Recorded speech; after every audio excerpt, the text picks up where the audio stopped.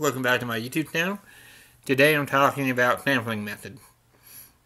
Okay, so when we're talking about sampling methods, we're talking about how we have an overarching population that we want to get samples of individuals from. I know I just used the word in the definition. We want to pull individual people out of the sample, assuming we're working with people.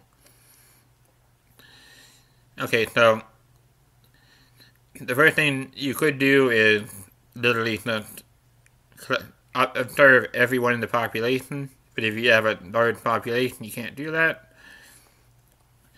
Although if you have a population, let's say psychology undergraduate students at the College of Boston, you could literally just ask every one of them, assuming you're in a position of power to where you can read all of them and they feel significantly obligated to respond. And I don't think that's a crazy assumption. You could do that.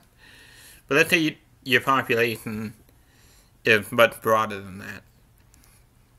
Then you can't, if your population is all over the world and it's comprised of 3 million people or something like that, you have to sample. You cannot ask all 3 million people, and even if you wanted to, they wouldn't all respond. So you need to use one of these sampling methods. Simple random sampling. This is a great idea, and it's very hard to do. But basically, in simple random sampling, you need to have essentially a list of every person in that population and randomly select them. And I mean with equal probability, someone in your hometown is equally as likely to be selected as someone across the world. That's very difficult.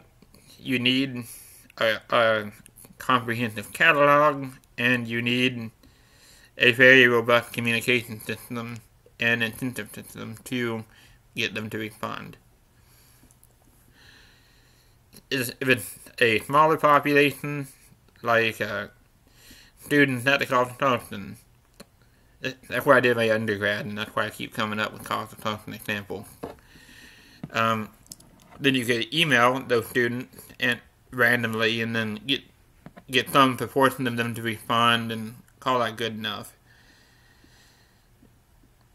So the conclusion here is that simple random sampling is a great option. It is perhaps even the best option, but it's very difficult in practice.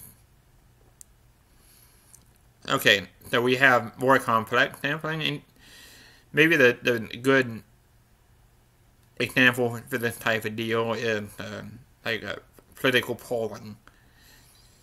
And I know the politics in the U.S. doesn't necessarily translate to other places. So maybe I'll get like a political point. Okay, how do you feel about taxes? Do you want to lower taxes, increase taxes? Okay. So, since we're asking adult voters about taxes, we can do stratified sampling. So you divide the population into distinct subgroups, or strata, age, and income, and then sample from each stratum. So you try to make sure that each important subgroup is represented in the sample. So we'd look at men, women, people with different age groups, younger voters, medium age voters, older voters, people with different racial and ethnic backgrounds, and try to sample getting a certain number of each person in each stratum. So the advantage is you get each subgroup in the sample, and you are able to look at group differences between older voters, men, women, all that. You need prior knowledge of the subgroup, and it's more complex to implement than simple random sampling. But it may be better in the sense that you know you're capturing the subgroup. If you're only getting a few hundred people, that may be more important to you than trying to do a simple random sample, which you probably can't do anyway if you don't have the whole group. Cluster sampling is very similar. Involves dividing the population into clusters based on geography, and then randomly selecting entire clusters to be included in the sample. Okay, I don't really have much to say about cluster sampling.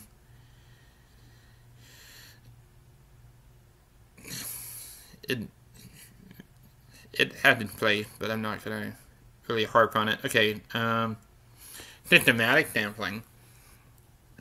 So in this, you have a list of the entire population, which is, in my opinion, optimistic unless you have a small population.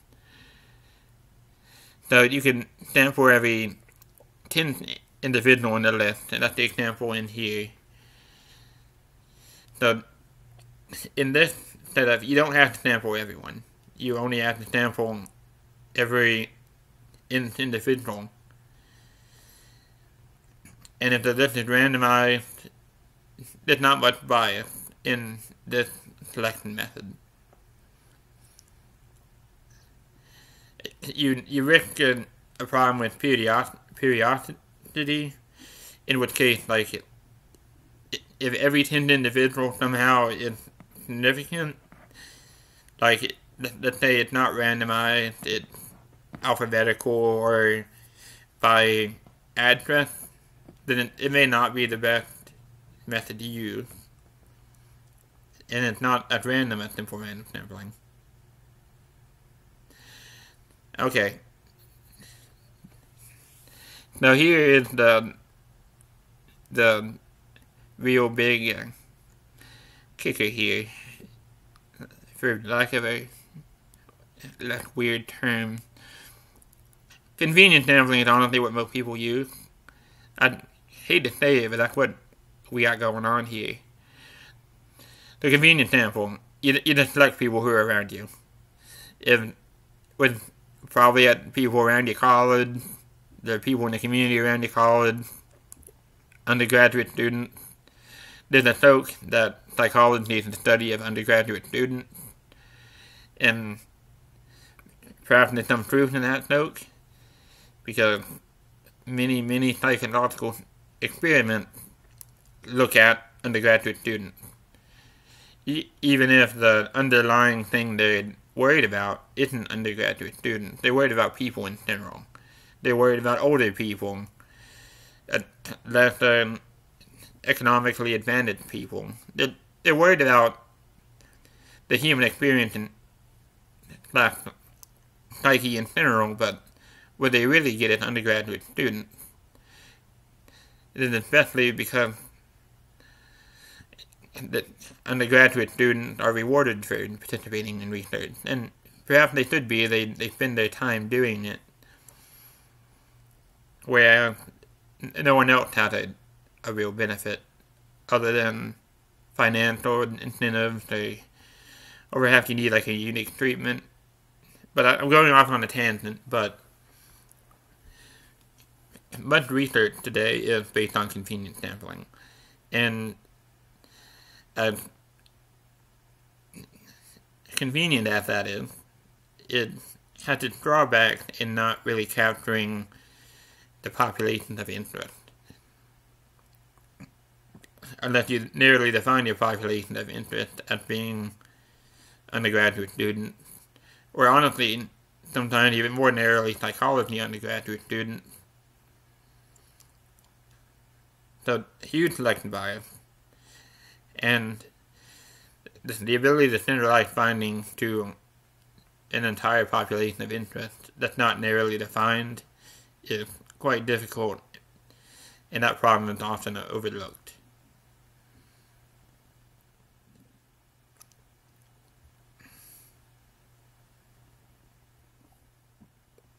The quota sampling is like a hybrid between stratified sampling and convenience sampling.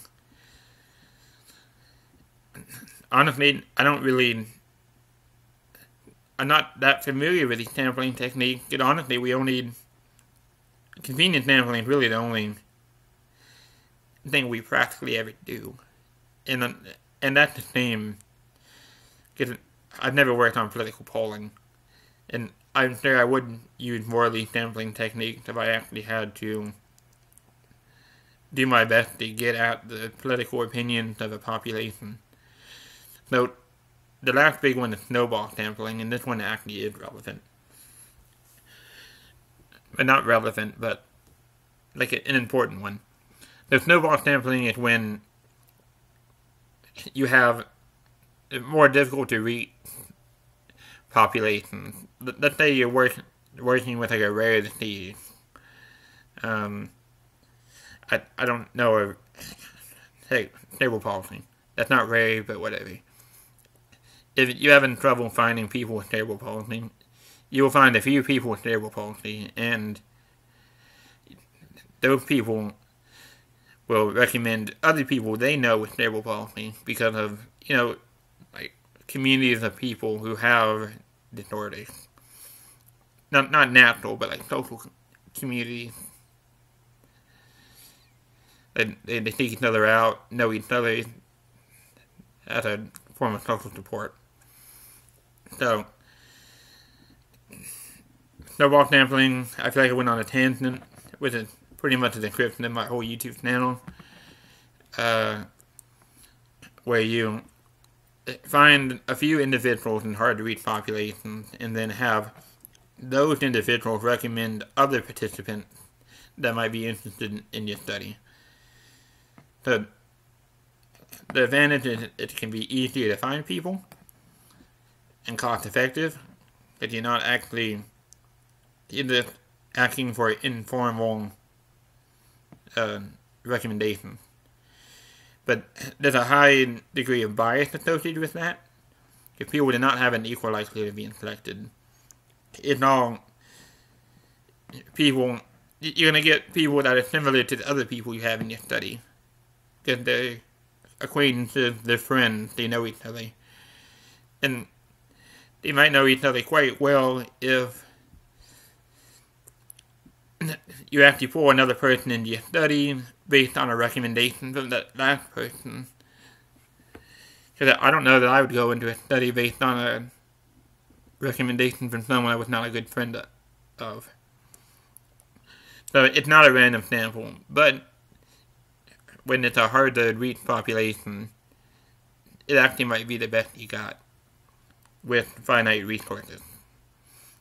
Okay, so yeah, these are some sampling techniques, and that's all I got. That's the end of the video. Thank you for watching.